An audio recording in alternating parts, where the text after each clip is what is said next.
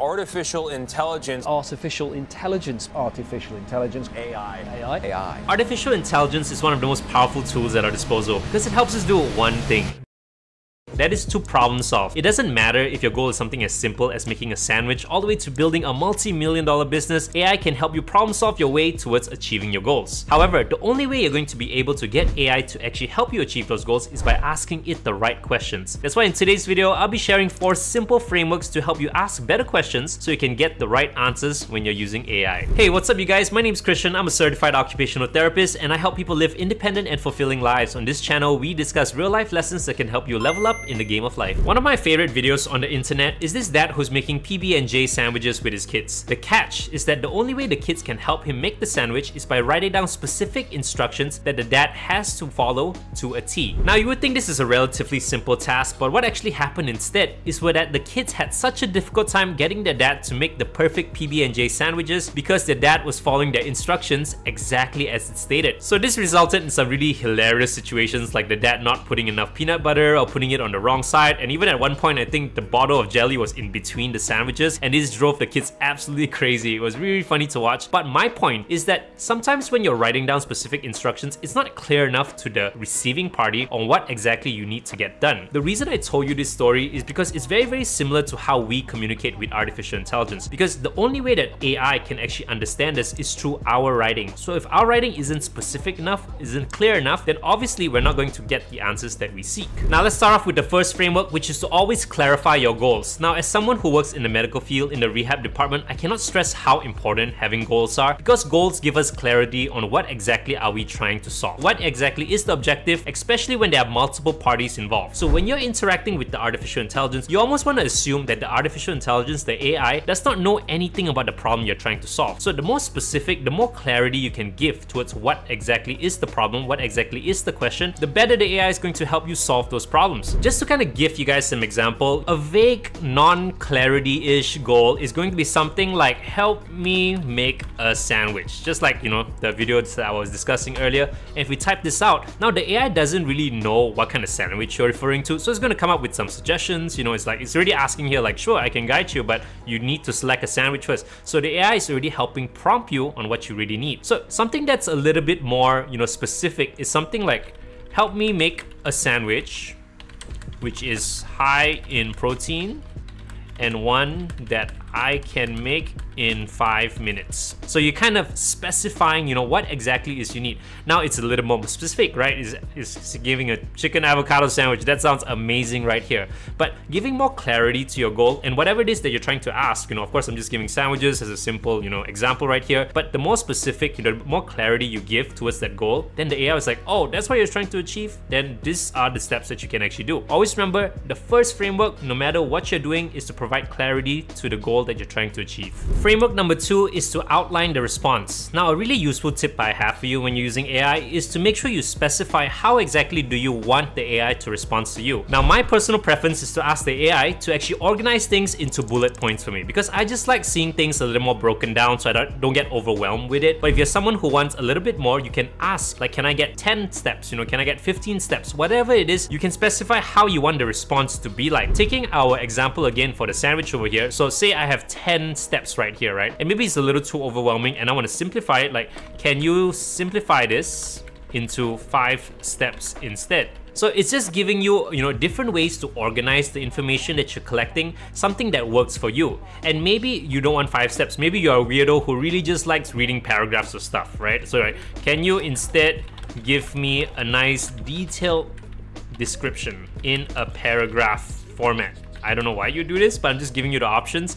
And now instead, it's going to write a whole paragraph for you on the exact same information, only it's formatted differently. And it's so powerful right here because you saw how fast everything was generated, you know, and it's just me kind of trying to come up with ideas and see the steps to my liking. So depending on how your brain functions, you might ask it to actually organize it a little differently from you. So it's so powerful because a lot of information in the world is very unorganized, it's very jumbled up, and our human brains, at least to my knowledge, is that we often see see things a little bit better and understand things a little bit better when they're broken down into simple points, like in a bullet point format or list. So try this out. Framework number 2 is to make sure that you outline your responses. Oh, and by the way, if you enjoyed this content up to this point, make sure you smash the like button, and better yet, leave a comment down below if you have any kind of questions. I'm just sharing this information because I personally use it on a day-to-day basis to advance things in my life, my career, my health, and I think this information can be really helpful for a lot of people if you're looking to level up in the game of life. Now, framework number 3 is to provide context. Now, this one's a really fun one because ChatGPT, yes, it's an artificial intelligence, but the cool thing is that it has information of the entire internet. So it can basically assume the identity of anyone you want it to assume. So imagine you had all the expertise in the world at your fingertips and you can ask it any questions you want. So say it's making you this chicken avocado sandwich, right? But I want it to be a little fancier, so I can just go ahead and ask, like, imagine if you are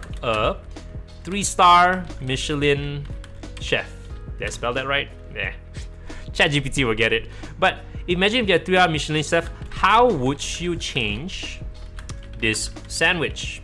Oh, and by the way, I am also vegetarian, so I cannot eat chicken. So it's just a little more context right here, and I was just kind of brain vomiting there, but essentially once you start giving more context, you're gonna get a whole different sort of response, whole different answers.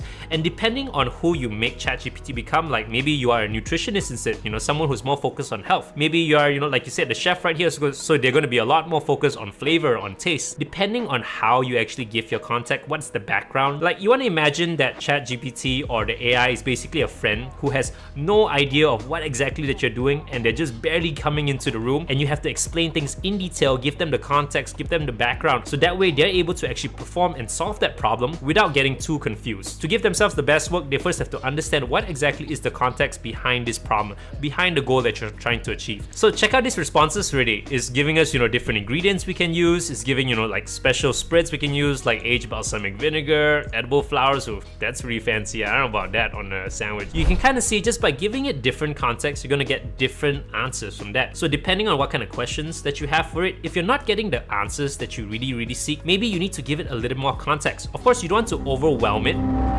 Make sure that it understands the basic information. Make sure it understands where you're coming from. Try to describe it again as to the best of your ability, like you're talking to a best friend, and then maybe that way it's going to give you better responses, for the questions that you're seeking. And lastly, framework number 4 is to evaluate the answers. Now, keep in mind again that AI is still a tool. You shouldn't depend on it entirely. Whatever answers that it's giving you, it's basically more of a brainstorming session, an organization session, but you don't have to take that information and apply it right away. You can start asking it questions, modifying the answers that it's giving you. Like say you have all these different ingredients right here, right? And you're not really a fan of tempeh. Say, I don't like tempeh. You're evaluating the answers and you're giving your own input. What other options are there? And then just by you giving that little feedback to it, and this is the cool thing about ChatGPT, right? It's basically a conversation. Anything that you're writing and giving it, it's already storing that information. It's like, okay, this person, I'm a chef right now. I'm trying to give them, specific examples, how to make a sandwich. They're vegetarian. So it knows all this information. And the more that you chat with it, the more information that you gives it, it's going to understand it more and more. Don't be afraid to ask it questions if it's not giving you the specific answers that you seek. What I find a lot of people do is that they'll interact with ChatGPT a few times and they'll think that, it's kind of like just a little fun thing to do, and it's sometimes they give a right response, sometimes they give it wrong, and they kind of give up on it, but they just haven't really asked specific enough responses and really interacted with it enough based on the responses it gives. It's like a conversation, right? When you're talking with someone, it's a back and forth. You ask something, they answer something, you don't understand something, you ask for clarity, same goes there. And the more that you do it, the more clarity you gain until you can actually solve that problem. So really apply this mindset where you actually evaluate the answers and not simply take everything and just copy and paste it and just assume that is exactly what you're gonna do step by step. Think for yourself. What exactly do you want to accomplish? What doesn't sit right with you? What doesn't sound right? Because again, AI, there are still some flaws. It's, picking information everywhere from the internet, and sometimes that information isn't correct. So you need to kind of curate everything, look through the stuff and see what exactly do you need to modify. Ask it, hey, I don't really like this part, or hey, I really enjoy this part. Can you expand on it? And the more that you do this, the more used to using it, and the more problems you can actually start to see and solve. So that's about it for the video. Thank you so much much for watching. I hope you enjoyed the content and you actually gained something from it. And if you did, go ahead, smash the like button. I cannot tell you how much it helps this channel grow. And if you want more content like this, go ahead and check out this video over here on the 3 ways that you can leverage AI to your advantage. It's more specific for medical professionals. I myself am a medical professional, but really anyone can benefit from it. That's about it. Thank you very much, and I'll see you guys again very soon. Peace.